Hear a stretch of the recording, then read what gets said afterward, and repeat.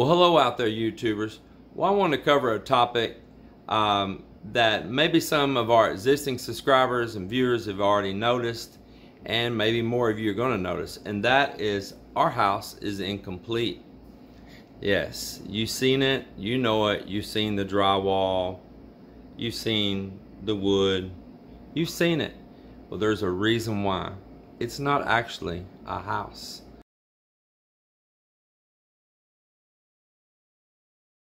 I realized that the home that I built next door here, that it's an empty shell.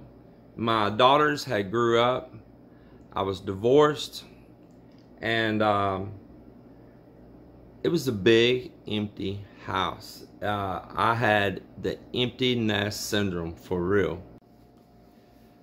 So then I did the things like rent a bedroom out. Well, I've had 2 or 3 friends rent out a bedroom, but you're giving up your privacy in your home. You know, maybe your hygiene habits are different than their hygiene habits. Maybe your time that you go to bed is different than the time they go to bed. You know, they're not your wife, they're just a roommate, just someone that's renting a room in your home. They're going to bring guests in that you don't know, or at times that maybe you just wanted some privacy.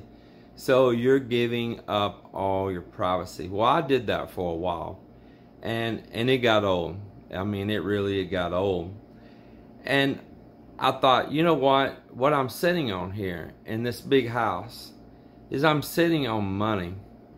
That's money that instead of me being in there and worrying about giving up my privacy, how about I just get out altogether and rent out my home? So this is what I did. I rented out my home, and it was a good move.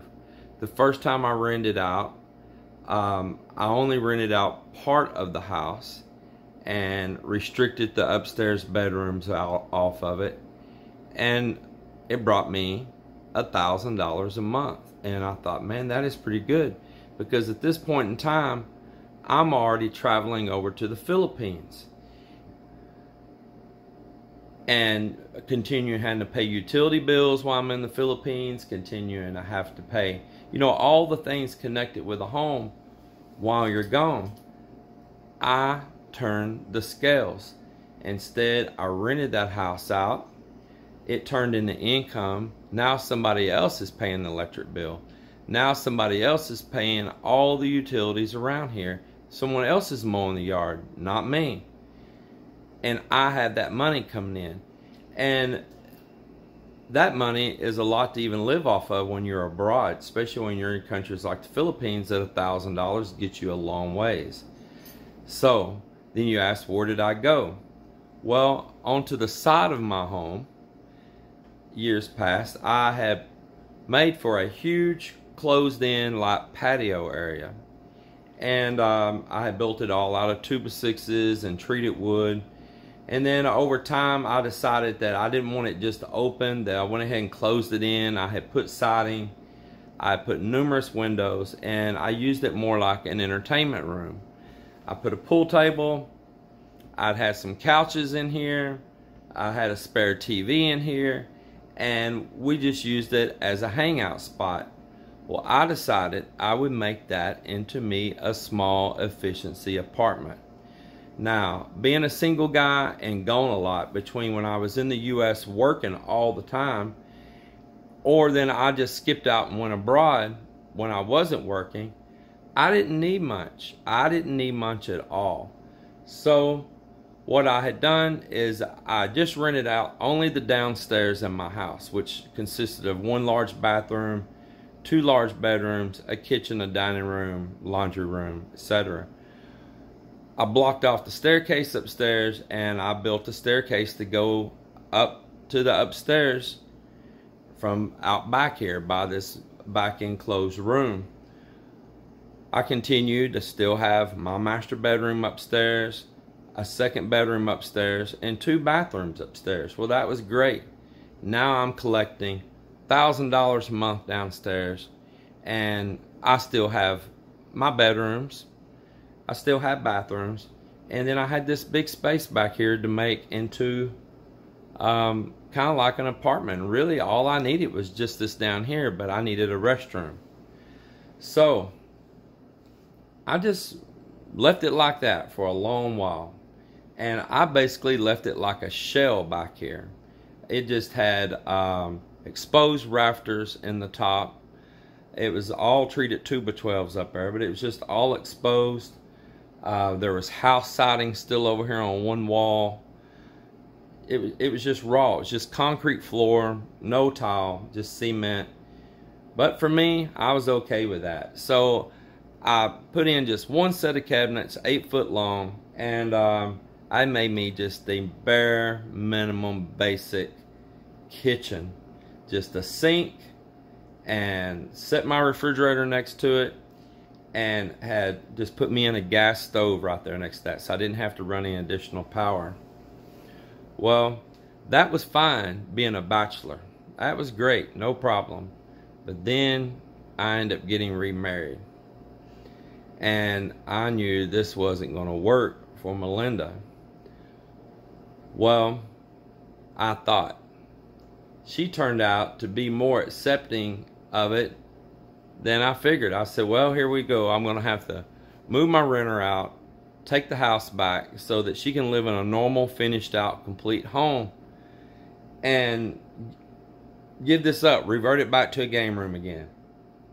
She said, no, do not do that. Do not. I'm okay right here. And I thought, this has got to be a joke. A woman okay in this? I think we're probably going to build a new house then, right? She understood the value of that money coming in from the rental, and she got it. She just got it.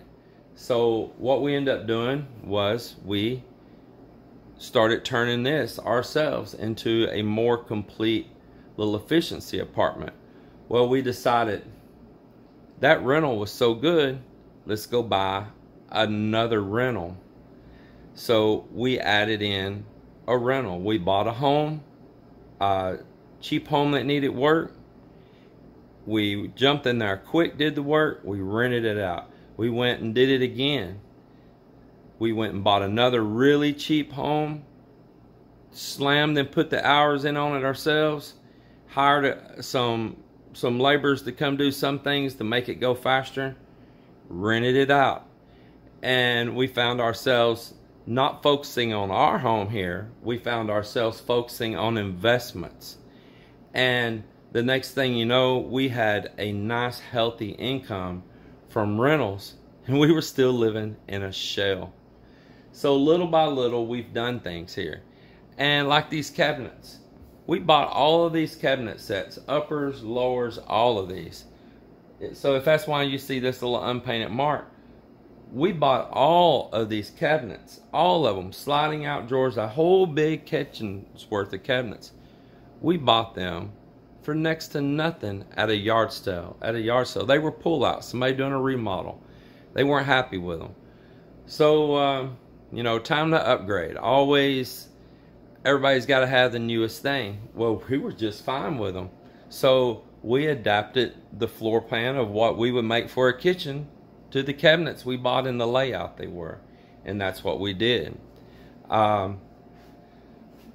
We dropped the ceiling down in here, and I did not want drywall above up there, so we plywooded it, and we have plans for that because in the Philippines they plywood it and they finish it smooth, they paint it, and it looks just like drywall but without the inherent problems of drywall. You get a leak, it molds, it drops, all these things. So I thought, this is great. And I started finding myself adopting some things from the Philippines that I experienced there into this home as we built it. So one thing that's really, really difficult to do is to build something while you live in it. I experienced that in the past on the main house, and here I was again in my life doing it again. But the thing is that we found it didn't matter. Who cares about the Joneses, or who cares about what somebody comes over and thinks? Because when we get on that plane and we're traveling the world, and we're going here in the U.S. and we're traveling around the country, and people are envying us and thinking, oh, how is it they do that? It's because we have residual income coming in, and our taxes are cheap. And we're not trying to get the most high dollar granite countertops and the most fancy of the fancy refrigerators and microwaves and stoves and all of that. Because when you get on that plane and leave here and you separate yourself from those things, you realize those things are not so important. In fact, you realize they're not even important at all. So this is where we found ourselves again. Now here we are. We're going to move out of here. We don't want it. We don't want it. We're going to move out of here. This is going to be our next rental. So basically my house went from a whole house to a duplex. And somebody will rent it. And the thing is the one side of my house now is actually worth about $1,200 a month. And this side right here, once we get moved out, 1 week can have it finished. And this side right here will also bring approximately $1,100 to $1,200 a month, because now we've completed more in the upstairs part and we built a second level over this, and we built a lot of it out of recycled materials. That is right, recycled materials. The lumber from the crates that my uncle gives me from the sign business, it's like number 1, number 2 pine. It's brand new. We stripped those down. We got the wood for free. We got the screws for free. OSB plywood that came on a lot of that. It was brand new, not weathered, nothing, just new. Just made a crate, shipped the sign across country, set it off the truck, peeled it right back off. And so we, on the cheap, built an entire upstairs on this. We was able to build all the rafters. We were all able to build and deck it all. We were able to do it better than normal. We used all these 1x4s, and we did a lathing on there like they did in the houses years ago, where you put board to board to board. We have nice solid lumber up there, better than all of these custom brick homes that you see built everywhere that are just thin OSB spread out rafters, and you know, a nail can barely stay stuck in it. So we went above and beyond. Now we did buy brand new sheet metal, we did buy new windows, we did buy insulation in those things. We did a lot of the work ourselves. And so now we're going to have this big side over here again that's going to bring us a lot of income. So this is why, if you see our house in these videos incomplete, we're happy for that. Of course, there's times we're like, oh, we're so tired of looking at this and that. But we know the bigger picture. We know what our goal is. And this is going to be a very unique place as well. But we'll have renters here side by side, and we're going to be back away from that. And at this point, we feel like we just want to stay in a large fifth wheel. It'll be instant finished. We can downsize even more. We don't need all of these, so much furnitures and stuff and all. For what? For being here a short period of time. And even then, we spend most of our time outdoors. Or we spend most of our time when we're in the U.S. going. We're outdoors or we're going. So we realized this big wraparound couch and big dining room tables, it holds no weight. It holds no value. A gigantic refrigerator holds no value. It holds all these things that you fill it with that you're not using. You know, you end up packing the door full of condiments, and you pack the trays full of stuff. Then you find your stuff doing a refrigerator clean out, throwing those same things away. And my wife is from a country that you waste not, want not. And she sees the ways that have been adopted here in a lot of homes, and she really points the waste out to me. And I see it, and we were on the same page. There's a reason why we got married. It wasn't just like, oh, I just want this cute little Panay wife. No, she has her own mind, and it's a strong mind. and she also influences decisions, and that I find myself in agreement on, or I'll express things that I like and she finds herself in agreement on. And that's what gives me and Mel a healthy relationship. And we have the freedom to travel because we're not paying new car payments. We're not paying payments on ATVs or motorcycles. We're not making credit card payments. We're not making payments on furnitures. We're not, none of that. We get out here, we work, as you see with the hay, the cattle, our rent homes. Today we've been down preparing a rent home. A renter moved out, moved to Oklahoma. We see some touch-up paint we got to do. A place on the sealant's got to be fixed. We're going to go in there and do it ourselves. We'll get a renter back in there, and life will continue on. And we are really lucky on our renters too. We've had a lot of the same renters, 3 years, 4 years, just sticking with us, so faithful. And I've even got a couple renters that they're going to be seeing this YouTube video right here that rent from us.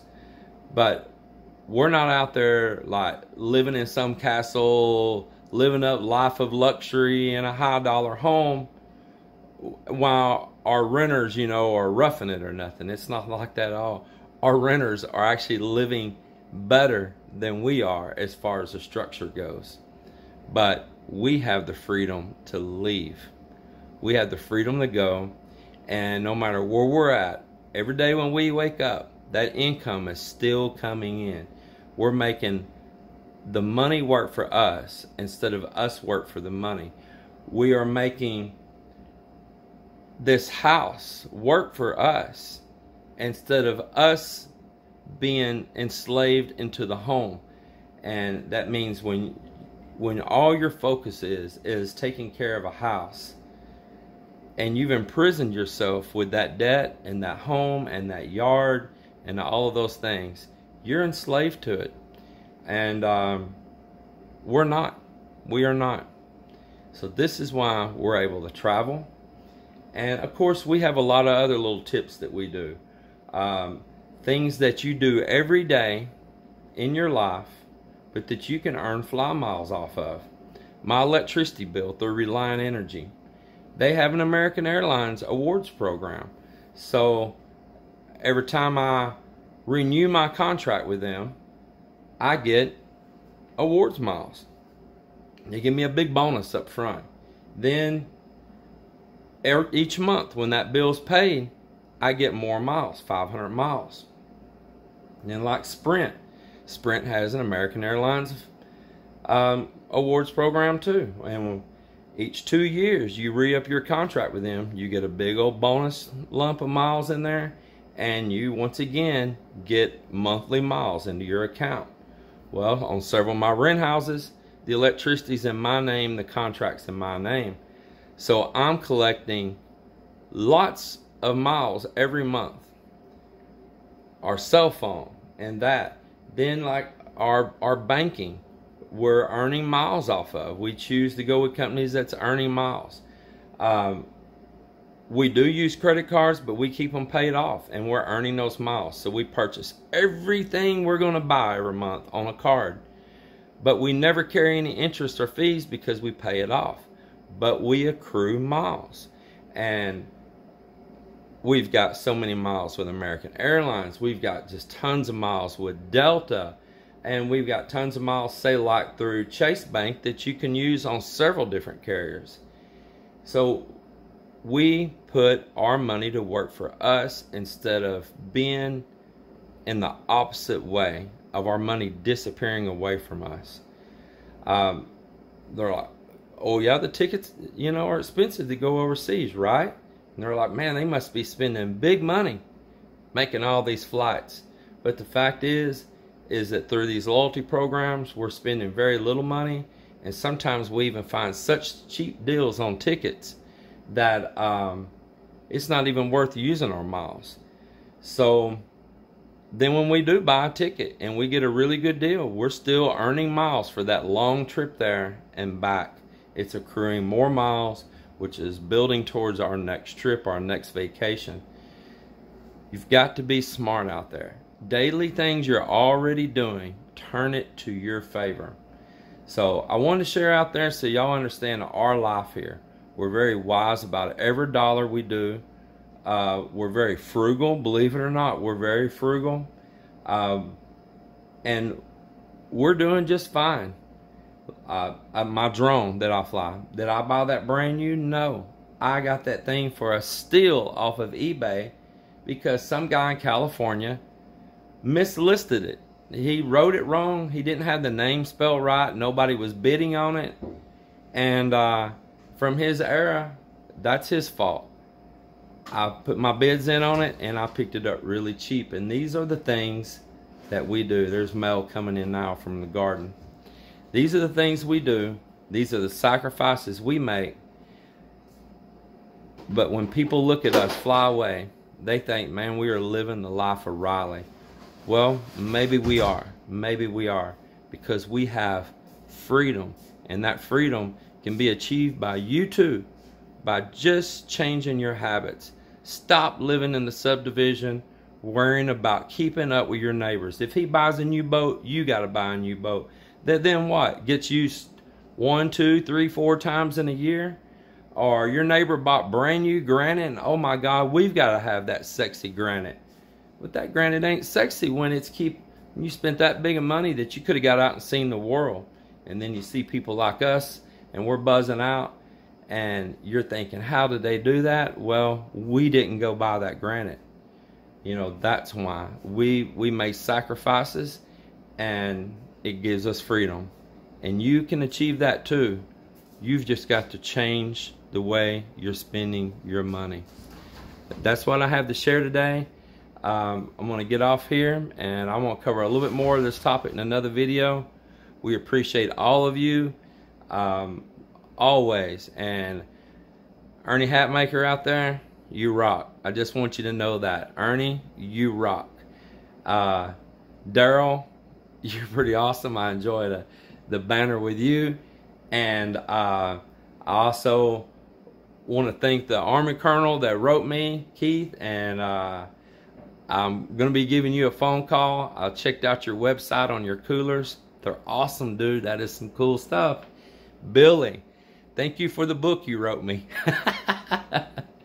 Thank you for the book you wrote me about the off-grid systems. I knew you would. I knew it. I love it. Thank you so much, man. And we appreciate you. Keep smashing that like button. Man, come on, subscribe to us. Help us keep on growing. I'm going to put sometimes some fun day videos, but I'm going to put a lot of teaching out there if I can too. And try to share something out there to maybe someone else can get out there and see the world. And someone else can get out there and eat these healthy foods. Look at this. Look here. Look here. My wife getting more corn okra ready to get into the freezer. Look here. Dehydrating tomatoes. Look at this. Look at that. Can you imagine the smell inside our house right now? Can you imagine? It smells like... it's just amazing. You know, these tomatoes smell is amazing here. It smells almost like tomato sauce. But it's just a wonderful fragrance. Look here. Let me show you more. Look here. Look here at our house. This is our house. Look at this. Look at these. Look at these heirlooms. Look at this. This is what we do. And this is part of what gives us freedom. You imagine how much some of this stuff would cost you if you add it up in the grocery store. Just imagine that. Again, thank you all out there. Keep subscribing. Keep sticking with us. We love you. And have a great 4th of July.